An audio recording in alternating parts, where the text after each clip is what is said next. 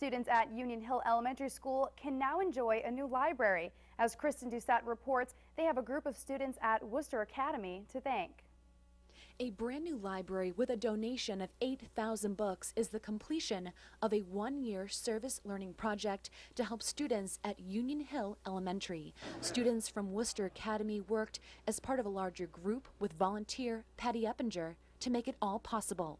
The girls have been working with some of the younger kids here to do some reading tutoring, and from that, when they realized there was no library, they decided to take that on as part of their project.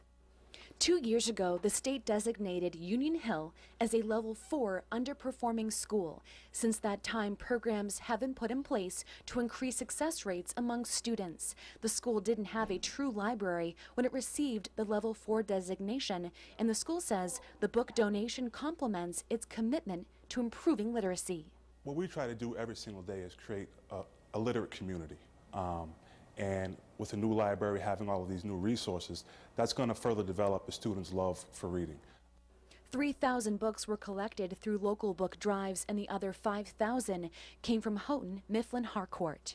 When the community members came to us about this project, they were just so passionate and they were so excited about the things that could come with this library that it was an easy decision when we saw the passion behind what they were working towards.